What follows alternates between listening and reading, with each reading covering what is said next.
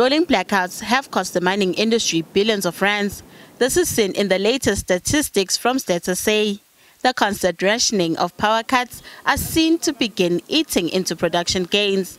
This is why mines such as Goldfields have taken it upon themselves to produce their own power using solar. This project will see the mine saving more than 20% in their annual power bill. Goldfields says the first phase of the construction of its 60-megawatt solar plant began in October last year.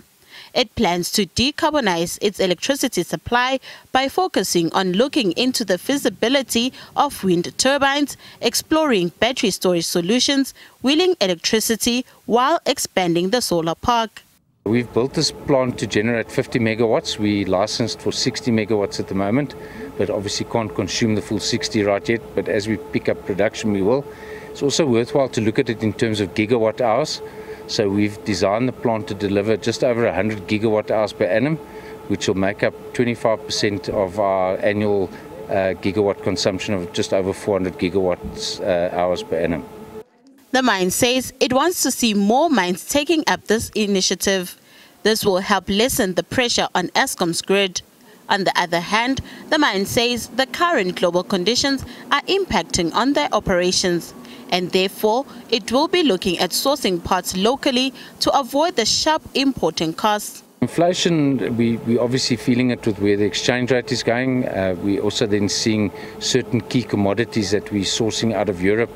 Ammonium nitrate, which is one of the things that drives explosive prices. There's certain steel products which impacts on some of the equipment we buy because that's sourced from Eastern Bloc countries. And then there's the general inflation that's happening. So we are under pressure. We are keeping our inflation within targets. Goldfields is also prioritizing its ESG targets, which include tailings management, gender diversity and water conservation. Currently, South Deep is recycling 80% of its water, just north of 80% of its water.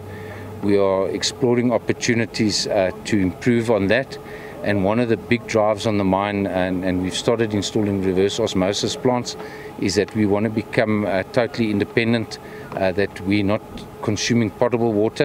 On Friday, the power utility signed a deal of more than 20 years with 4 independent power producers.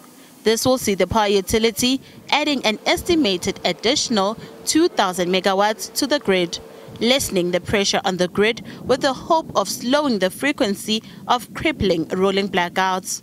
Nothando Makutulela, SABC News, Johannesburg.